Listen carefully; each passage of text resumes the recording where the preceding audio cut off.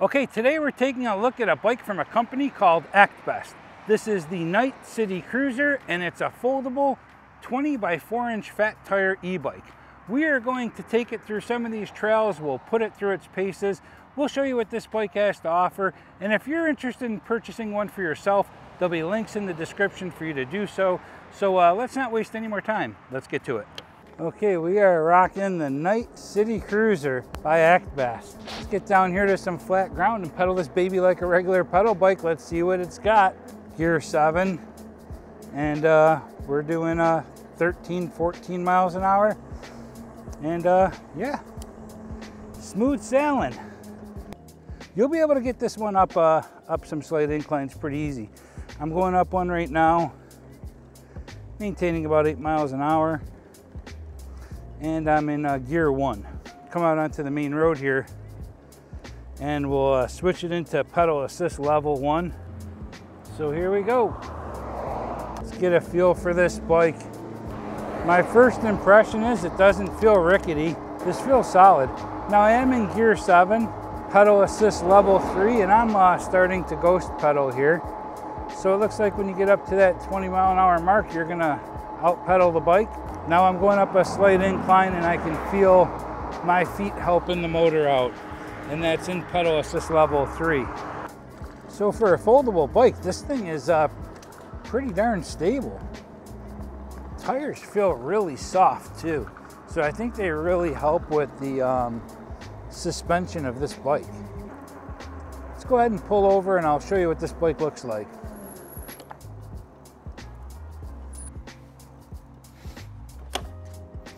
Okay, there it is. The Actbest Night City Cruiser. And it's a sharp looking bike. For a foldable bike, it has a nice stable frame to it, I feel like. So that's good. These tires are real soft too. I'm afraid to skid on them, but they feel really good when you're riding. We're keeping the bike the way it is out of the box. We didn't do anything to it except for add a side mirror for safety when we're riding and a cell phone mount. Have my camera on the back here with a bungee cord, but that's it. We want to keep the bike the way it is out of the box and test it, and then we'll always customize and change settings later. So this is the bike out of the box. Let's go ahead and get up the road here. The tires feel soft, and I feel like it really helps the suspension. Coming on your left here. So let's pull over and take a look at some of the specs on this bike. The bike's gonna come in 2 colors, gray and black.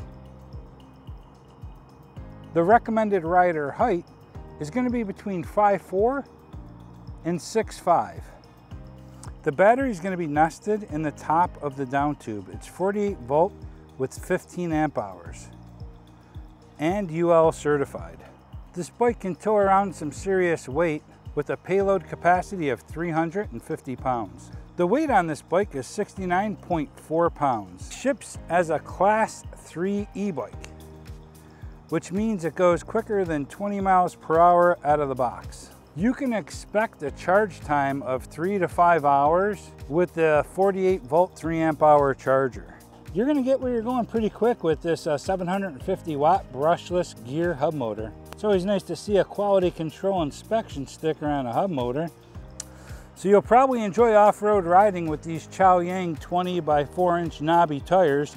That thread looks pretty aggressive for some off-roading. So I'm excited to get some distance on this bike. Actbest says you're gonna get 65 miles of range with pedal assist. Now, I'm guessing that's gonna be on pedal assist level 1 on flat ground with a 140 pound person. 65 miles is a huge distance. Mechanical disc brakes with 160 millimeter rotors. So this bike comes with hydraulic front forks with preload adjustment. And if you're riding on flat, hard surfaces, you can also lock it out. There's a pretty heavy duty rear rack on this bike and it'll carry 120 pounds. 28 miles per hour out of the box, which makes it a class 3 e-bike. So your rear tail light is also a brake light. A very bright integrated front headlight. I like that they didn't just stuff some stuffing in the seat. There's like a memory foam and it feels really comfortable when you're riding it. So to power the bike on, you just hold down the power button. It has a really cool color display.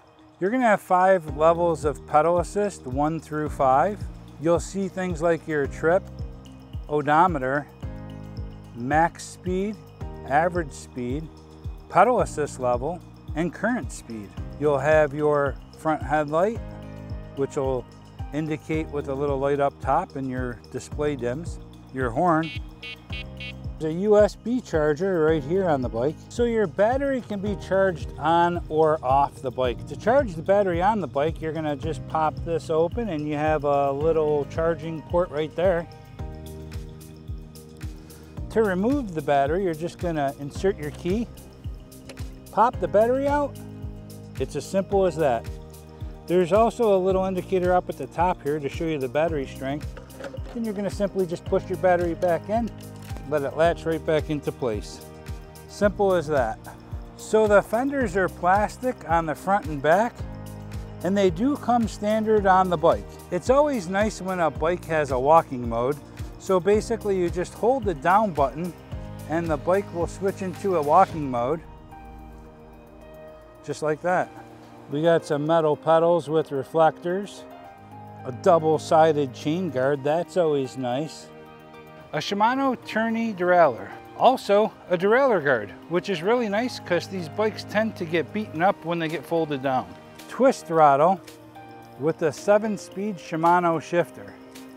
Placement of the kickstand is good as well because it's far enough back that the pedals don't catch it. If there are specs or features that I didn't mention here today that interest you, check out the Actbest website for more detailed information. Let's go ahead and get back on the road. So throttle only test 0 to 20. Let's do it. Here we go. 10 miles an hour, 15, 18, 9, 20. 10 seconds. It took us 10 seconds to get to 20 miles an hour. That's really good. Let's go ahead and test that out again. 13, 16 miles an hour, 17, 19, 20. So 10 seconds. 10 seconds to get to 20 miles per hour. Okay, I want to see what our GPS says we're doing. So the bike's reading 10, GPS is 10, 15, 15. Let's get it steady here. 19, 20, 20, 20, 21, 21, 22, 22. So 23, 23. So the bike is doing what the GPS says it's doing. So that's pretty good. We're gonna do a brake test. We're gonna see how this bike brakes at 20 miles per hour and get an idea how it feels. Okay, here we go. Let's get it to 20.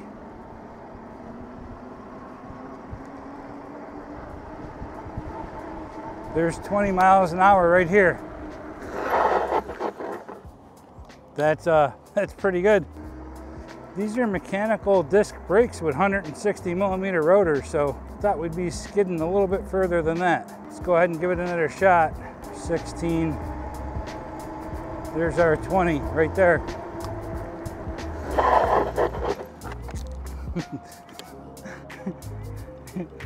You know, I tried leaning back on it that time a little bit. 18, 20 miles per hour right here. We're at 20. It's pretty good. Yeah, so we're really going about 2.5 parking spots. For mechanical disc brakes with 160 millimeter rotors, I'm pretty happy with that. 20 mile per hour speed test. Now I am not a brake expert, mechanic or anything, just showing you my experience of riding this bike. Let's get more runway and let's give it all it's got. 22, 24, 25. 25 miles per hour. Not bad. You know, for mechanical disc brakes, the bike's doing what it needs to do. 23. 24, 25. Okay.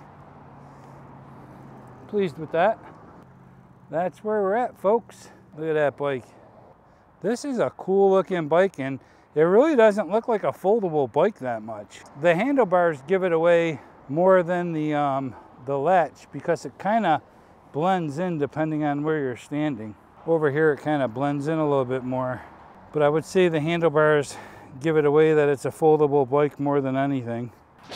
We're going to show you how simple it is to fold this bike down. Just going to lift your kickstand up, pull back on your safety and open the latch, and then you're just going to fold the bike in half. The next step is release the safety on the handlebars and drop that down as well. Simple as that.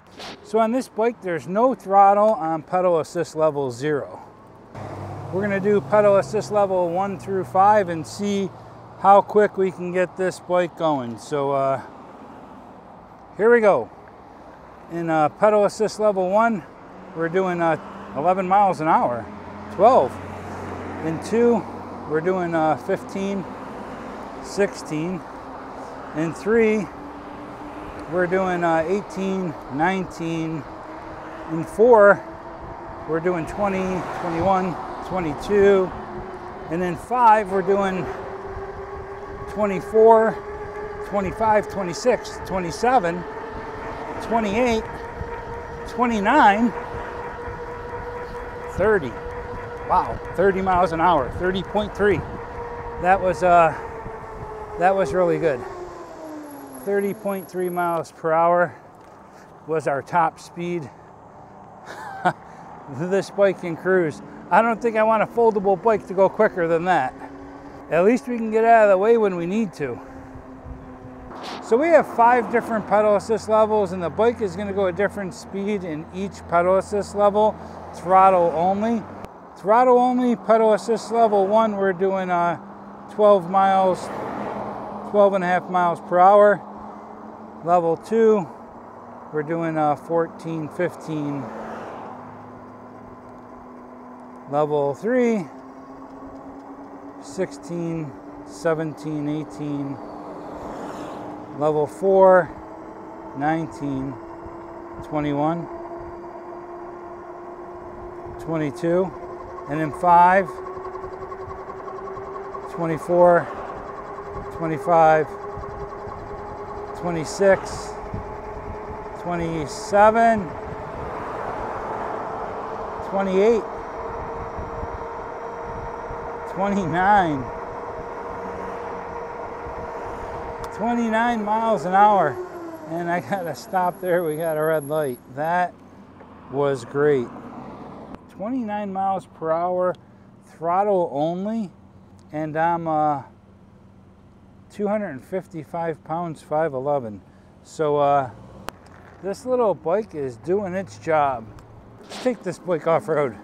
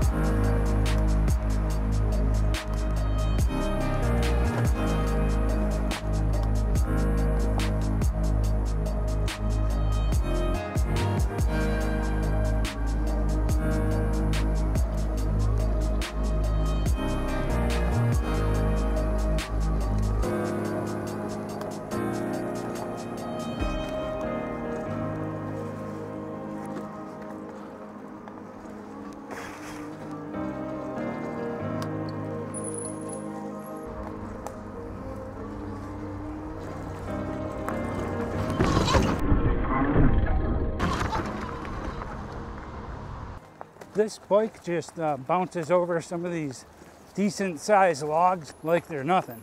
Let's go this way. The bike handles well.